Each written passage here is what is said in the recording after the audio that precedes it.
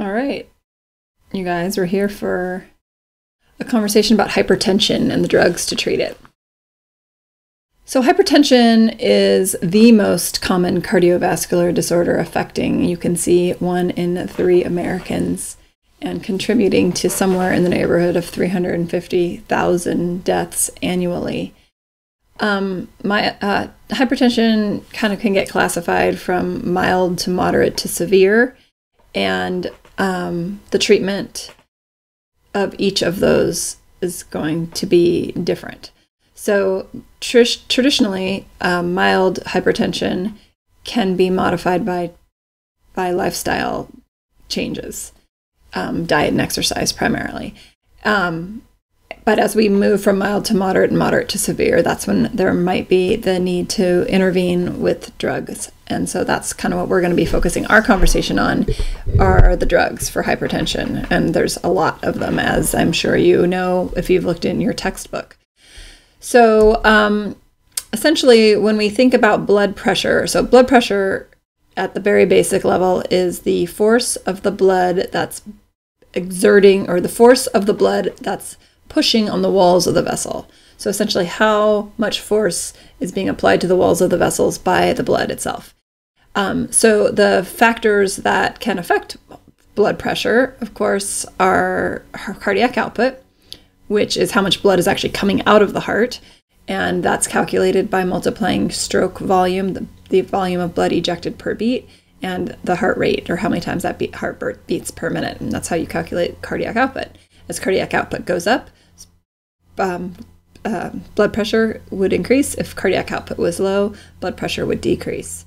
A really important factor is the diameter of the arterioles. If you recall your physiology and specifically your circulatory physiology, the place where we have the most play, if you will, in terms of total peripheral resistance is the arterioles. So the arterioles have a fair amount of smooth muscle, and they also have receptors that are hit by the sympathetic nervous system.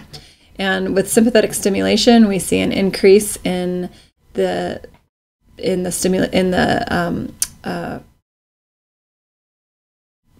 I can't come up with the word I'm thinking of.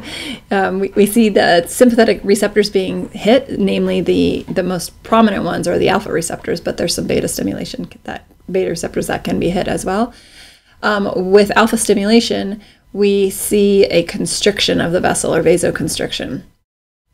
In the absence of sympathetic stimulation, we would see vasodilation. Remember, the arterioles are one of the very few places that are not dually innervated. So arterial diameter is a big player in blood pressure, and the more constricted the vessel, the more resistance to flow, and the higher the blood pressure.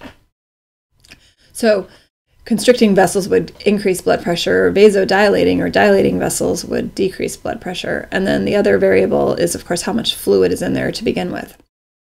The more fluid in the system, the more the fluid's going to push on the walls, which would increase blood pressure. And a decrease in fluid would decrease blood pressure. So let me flip back for a second. So our drugs are going to ultimately plug into this idea somewhere. We'll have drugs that vasodilate. We'll have drugs that slow the heart down and or decrease contractility. And we'll have drugs that affect the fluid. And then there's going to be some that have some overlay in 1 or 2 of those categories. All right, so it's not easy to know when to treat and when not to treat people with hypertension. And this is kind of a topic that's up for debate among practitioners. This is, I think, pretty reasonable. And what we see here is blood pressure. Normal blood pressure is defined as 120 over 80 millimeters of mercury. Most people would agree that 140 over 90 would be considered hypertensive. There's some people that like to get excited somewhere around the 135 over 85 or 90 as well, or that would be, in my mind, considered pre-hypertensive. So if you look at this slide, you see that there are different ways to kind of think about this. And, you know, we waffle back and forth in terms of where we would think about intervening, because of course hypertension is hugely damaging to many things, many systems, and we'll talk about that in a minute. So what we think about here is that different ages and different factors will determine whether or not we should think about intervening or how we should think about intervening. So if you look over here, we have age 60 or greater that without diabetes or chronic kidney disease. That's what that CKD stands for. Their blood pressure goal would be less than 150/90. And if you were to intervene, you would, in a non-African American person, you would start with maybe a diuretic, an ACE inhibitor, an angiotensin receptor blocker, or maybe a calcium channel blocker. You can see we have different treatment for the non-African American and the African American, and that is because for whatever reason blacks respond differently, and so they're going to respond better to either just a diuretic or the combination of a diuretic and a calcium channel blocker. We'll talk more about that later. But you can kind of see here, a younger, age 59 or lower, still without diabetes or chronic kidney disease, we'd like to see them under 140/90. And we would like, and if not, then our first line drugs are going to be kind of the same right here. Same with all ages that have diabetes but no chronic kidney disease. We want to get that blood pressure under 140/90, same intervention. And then all ages with chronic kidney disease, with or without diabetes, we have, so these are a little bit more specific to kidneys. So we're kind of come back to some of this, it's just a way to think about this. All right, so I said earlier that the blood pressure, normal blood pressure is 120/80. As of the most recent data I could find, there is a group called the JNC8 that kind of outlines guidelines frequently, and in the 2013 guidelines, the JNC8 defined hypertension as 140/90 milligrams of mercury. But again, not everybody with that reading needs treatment. And that sort of was a departure from the previous statement, which was everyone should be treated. So our normal target range is 130/85. That's what we'd like to see ideally. And if you get this early enough, lifestyle modifications may be enough to get you into that target zone, if you will. So the reason why we care about hypertension, and it's kind of an interesting situation, there's so many hypertensive people, and one of the reasons why it's kind of difficult and why it's such a problem is because it doesn't oftentimes produce very many symptoms, or any, in many cases. It doesn't hurt, you know, it doesn't cause any real problems, and so people tend to either ignore it or even if they know they have it, they're not particularly interested in doing a whole lot of stuff about it, especially if it requires some radical lifestyle changes. At least that's been my experience. So the reason why we care is because hypertension damages a whole bunch of stuff. It's hugely damaging to the vasculature, right? So the walls of the vessels get damaged with that pressure. Oftentimes as the pressure increases, we create more of a turbulent blood flow rather than that nice smooth laminar blood flow, which causes damage to the endothelium and can lead to all kinds of other issues, anywhere from atherosclerosis to, you name it, a whole bunch of vascular damage. When the pressure is high in the vessels, what that means is that the heart's going to have to work harder to push against that pressure. So that can put a huge amount of pressure on the heart and can set the heart up, set that patient up for heart failure, you know, damaging the left ventricle, getting the cardiac remodeling that we talked about with the heart failure videos. Another thing that we know is that the coronary arteries are specifically susceptible to heart hypertension, and hypertension when present really accelerates coronary artery disease, which is going to put them at an increased risk for a heart attack. In the brain, we are worried with hypertension, and this is a big issue. Longstanding hypertension tends to cause vascular damage everywhere, including the vessels of the brain, and it can lead to occlusion of the small vessels, which can precipitate transient ischemic attacks and potentially strokes. Kidneys are susceptible as well. The small damage of the kidneys, small arteries of the kidneys also were damaged, decreasing renal function, and the eyes are another target, which in the eyes we see small like microhemorrhages due to the vasculature being damaged, and retinal damage can lead to blindness. So all of these are the main targets, right? So the heart, increasing the risk for heart failure, the coronaries increasing the risk of stroke, the brain transient ischemic attacks.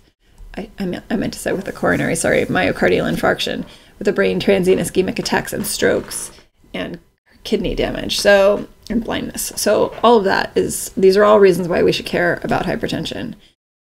And this is one of the reasons why we have so many of these issues, because oftentimes people don't know or don't start paying a lot of attention until some of these other symptoms that would have been able to be bypassed, if you will, had we gotten involved a little bit earlier.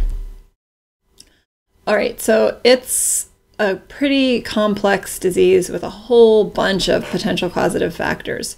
So when we think about hypertension, oftentimes it gets kind of classified into one of two ways. Primary or essential hypertension, oftentimes also referred to as idiopathic, which is 80% or 85 or more percent of people with hypertension have this kind. And what that essentially means is you cannot link it to another organic disease. So if somebody does not have kidney disease, or they don't have an adrenal tumor or something along those lines, and they have hypertension, and you can't find anything else organic wrong with another organ system that can explain the hypertension, we would call that primary or essential hypertension. That doesn't mean that you can't find a cause for it. You just can't you can't blame it on another organ, I guess you could say. Secondary hypertension is just that, and it's where you can find another organic cause that's causing the blood pressure to go up. For example, hyperthyroidism, or let's say an adrenal tumor that's causing them to secrete a whole bunch of norepinephrine, and hitting all these alpha receptors, etc. So these are examples of conditions that would potentially cause hypertension. So the hypertension can be explained, and in which case we can call that secondary hypertension. So the hypertension, the elevation in the blood pressure, is secondary to an organic problem. But as you can see, that's a much smaller percentage of patients that are actually affected by secondary hypertension. Primary is much, much more common. And we also can't forget about drugs. People who are on other different types of drugs, those drugs can cause the blood pressure to escalate. So I picked a few common ones. Oral contraceptives and estrogens can cause an increase in blood pressure, and of course the corticosteroids can do it pretty significantly. And there's other drugs that could do it. Drugs sometimes that are used for allergies can do it for certain people that are susceptible. So there's nasal sprays, these kinds of things that we talked about previously in this semester. So that's kind of just a general idea of how to sort of break this down when we look at it. All right, so there are a lot of drugs, 11 different classes of medications for hypertension. This visual kind of tells us, sort of divides the first line from the second line. And so the first line ones are the ones we're going to spend more time talking about because they're used more frequently, and they're used earlier, and they're used oftentimes on their own. And then we might have to, if we can't get the blood pressure under control, might have to start adding in some of these other agents. So the first line drugs are diuretics. Diuretics are still considered the first line medication for most cases of hypertension. And they're just going to decrease the fluid volume, which of course would decrease the pressure. The ACE inhibitors and the ARBs, the ACE angiotensin converting inhibitors and the angiotensin receptor blockers, those drugs are going to be almost interchangeable. And they are considered now first line drugs, as well as the calcium channel blockers, depending on the patient. The second line drugs are going to be the alpha-1, alpha-2, and the alpha-1 adrenergic, the alpha-2 adrenergic agonists. Those are going to work centrally, and I'll explain those briefly. Alpha-1 blockers, those are going to block the alpha receptors at the smooth muscle of the arterioles, so they're going to vasodilate. Beta blockers, of course, are going to block the beta receptors of the beta-1 receptors of the heart, and maybe the beta-2 receptors as well. We have more centrally acting drugs that are going to act at the brain level, central nervous system level, to block alpha and beta receptors peripherally. And we have direct acting vasodilators that are going to act like the alpha receptors, but leaving the sympathetic nervous system out of it. Direct renin inhibitors, and there are also some peripherally acting neuron blockers, adrenergic neuron blockers. So those aren't going to be super common, but they do have some utility, and we'll talk about them. So here's a little visual that you can kind of see what I just talked to you about. Starting at the top, the alpha-2 agonists. Again, they are central nervous system drugs. The alpha-2 receptor is kind of a funny one. So when the alpha-2 receptor is stimulated, the alpha-2 receptor is a presynaptic neuron, and when it's stimulated, it causes essentially causes a decrease in the sympathetic impulses that are going to leave the central nervous system. So it has a net effect of essentially blocking sympathetic stimulation peripherally, even though it starts off centrally. The alpha-1 blockers are going to block the sympathetic activation of the arterioles, causing vasodilation. The direct vasodilators are going to kind of do the same thing, but they're not going to get involved with the sympathetic nervous system. They're going to instead act directly on the smooth muscle of the arterioles, leaving the sympathetic nervous system out. Calcium channel blockers are going to block calcium ion channels in arterial smooth muscle, which will cause vasodilation in this context. Angiotensin receptor blockers here and the ACE inhibitors. So these guys are going to be more or less the same clinically, and they are both going to cause vasodilation. The ACE inhibitors are going to also block aldosterone release, which will decrease fluid volume. The diuretics are first-line drugs. They're going to decrease urine, or they're going to increase, I should say, urine output by decreasing fluid volume. And the beta blockers are going to act directly on the heart, ideally beta-1 selective, decreasing heart rate, decreasing contractility, and reducing cardiac output. All right, so the drugs are broken down different ways, and the way that it's done in your text is divided into basically three broad classes. The first being the autonomic modifiers. Those are going to affect the heart and the blood vessel diameter by blocking the sympathetic nervous system. So these are going to block either alpha and or beta or both receptors. The non-autonomic inhibitors of smooth muscles, these ones are going to vasodilate directly. That's where the ACE inhibitors, sorry, there's a typo on that slide. That's where the ACE inhibitors, the angiotensin receptor blockers, and calcium channel blockers plug in. And then there's the diuretics. The drugs that are going to act centrally, I should have probably thrown them up here because they do modify the autonomic nervous system, but they do it higher up. So those are the central nervous system agents. All right, so I will continue with this video and then I'll stop after this one and pick it up again. So the autonomic modifiers, these are going to, again, affect both the cardiac output and peripheral resistance. So I want to talk first about the alpha-1 adrenergic antagonist, or the alpha-1 blockers. These are going to basically be working by lowering blood pressure, but because they're going to directly block the alpha receptors in the arterioles. But the alpha receptors, when they're hit, if you remember, by norepinephrine or epinephrine, they vasoconstrict. So when you block them, you're going to see vasodilation. They also vasodilate in the venous system, which lowers blood pressure by decreasing the venous return and reducing cardiac output.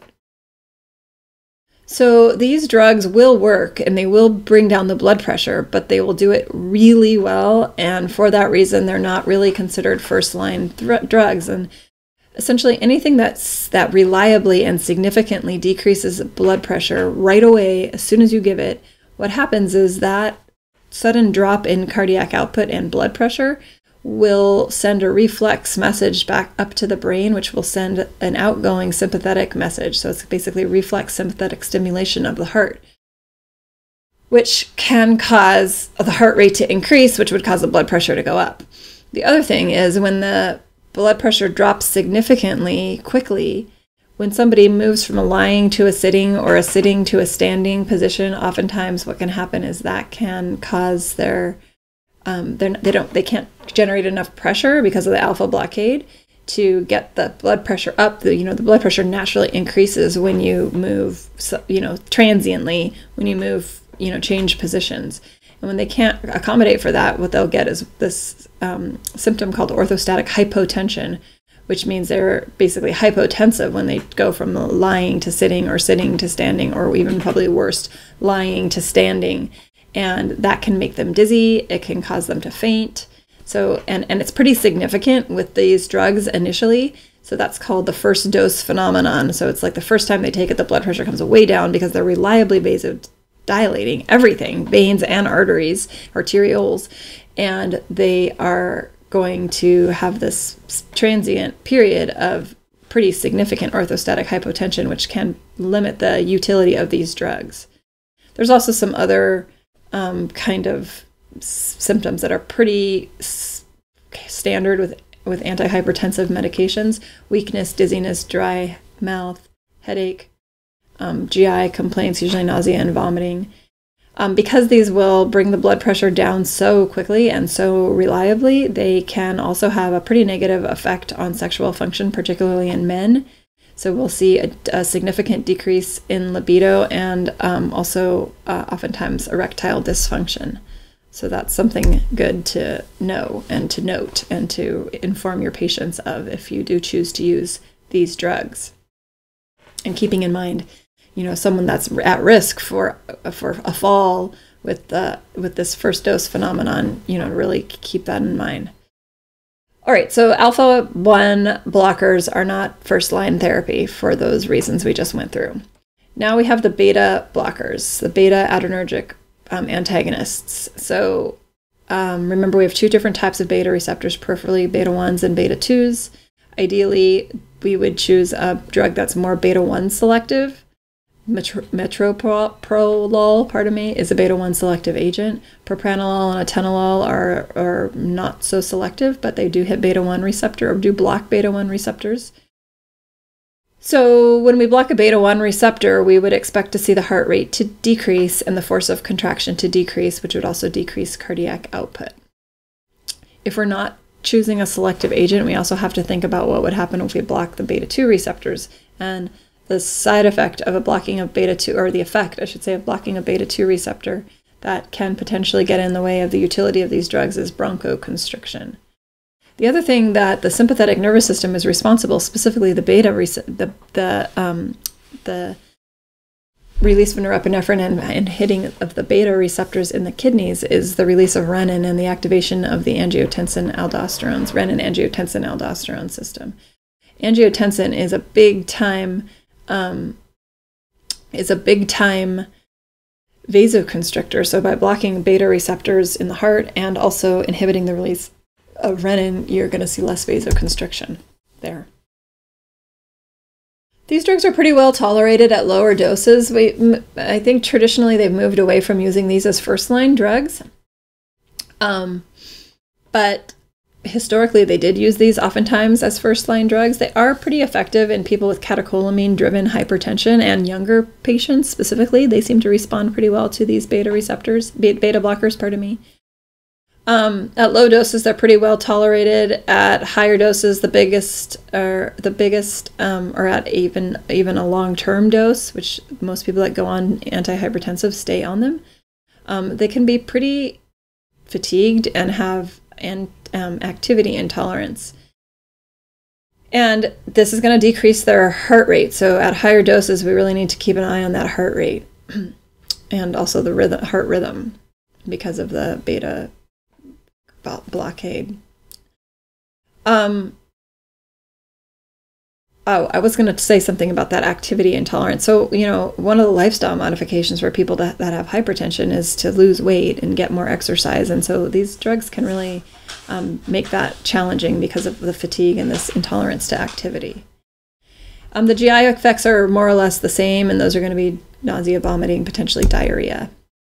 So we want to be careful with a beta blocker, especially one that's not solely a beta 1 selective agent, because with patients with either a pre-existing AV block and or asthma. And as I said, they're better for younger patients.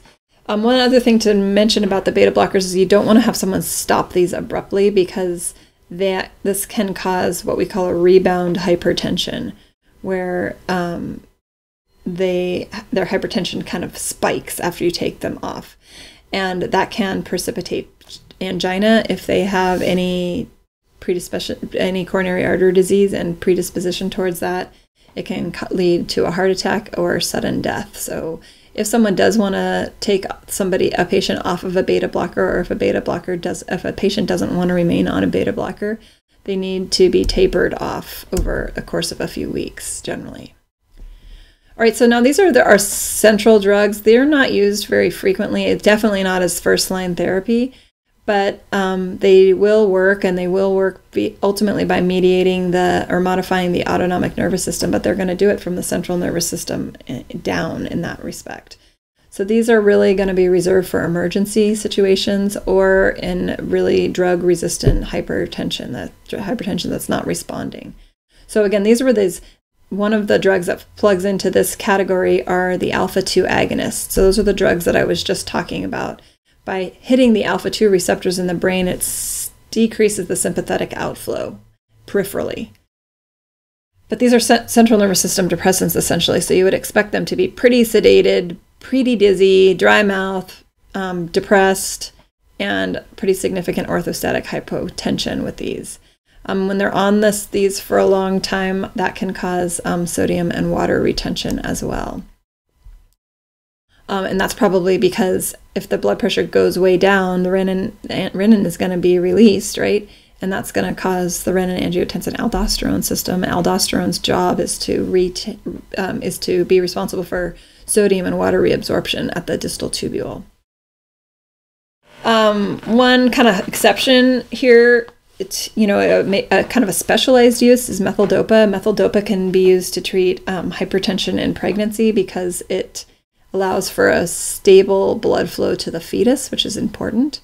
And another notable use here is clonidine. Clonidine is a medication that's used traditionally as a seizure medication, anti-seizure medication. But clonidine has been formulated in a patch, transdermal patch. You can see it listed there. Catapress is the name of that patch or that drug in this form, and it releases slowly over a period of 7 days, and it seems to have minimal side effects, in terms of the other types of side effects you would expect. Same kind of thing here with withdrawal. I mean, as a general rule of thumb, you don't generally want to withdraw somebody off of a antihypertensive medication without some caution, but there's some that need a little bit more, and this is one of those as well. The big fear being rebound hypertension, but also quite a bit of central nervous system aggravation as well. Here's another kind of a weird drug, and it's interesting just sort of as a historical drug. This is reserpine, approved in 1952. Reserpine is one of the first drugs to treat hypertension, and what it does is it irreversibly binds to norepinephrine storage vesicles, causing norepinephrine to be depleted both centrally and peripherally over time, sort of slowly. It can take a couple weeks for this to happen. So, I mean, just thinking of what you know about norepinephrine from our peripheral nervous system conversation, we're essentially depleting norepinephrine over time, so you would expect to see a decrease in sympathetic stimulation at the beta-1 receptors and potentially at the alpha receptors as well. But this is a centrally acting drug. It's a central nervous system depressant, depleting norepinephrine, which is a pretty important neurotransmitter centrally and peripherally for that matter. So lots of sedation, lots of depression, really slows down the heart, lots of hypotension. Blocking the sympathetic nervous system. So you're going to see parasympathetic overarching, if you will, right? Remember, there are places where you have dual innervation. If you take the sympathetic out, everything's going to look like you've gotten a heightened parasympathetic response. So as we know, that can be pretty interesting at the gastrointestinal tract, increasing peristalsis, increasing motility, increasing secretions, diarrhea, all that business. And another kind of strange thing is that we oftentimes will see nasal congestion, especially early on. So like I said, this is really more historical. You're not going to see this being used, I don't think, ever or very infrequently. And it's mainly because it's a CNS depressant. So we don't want to give it to people that are already depressed, clearly. We don't want to give it to people who have gastric ulcers because they're potentially already hyper-secreting hydrochloric acid in their stomach, and that could be worse, make this worse. General rule of thumb, we generally try not to give anything to pregnant women, but we definitely don't want to give this because it causes respiratory problems in the baby. Okay, I'm going to cut this video just for time here, and I'll pick it up next with the non-autonomic inhibitors of smooth muscle.